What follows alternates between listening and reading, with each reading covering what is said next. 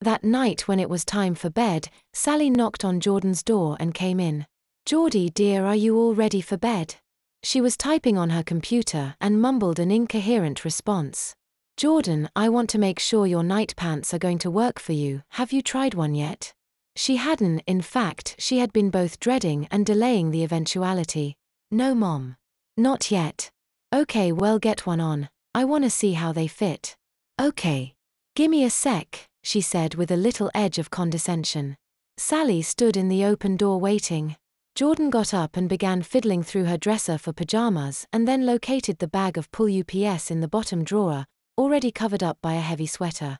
Opening it, she pulled out the pink papery article with Minnie Mouse printed faintly all over the front.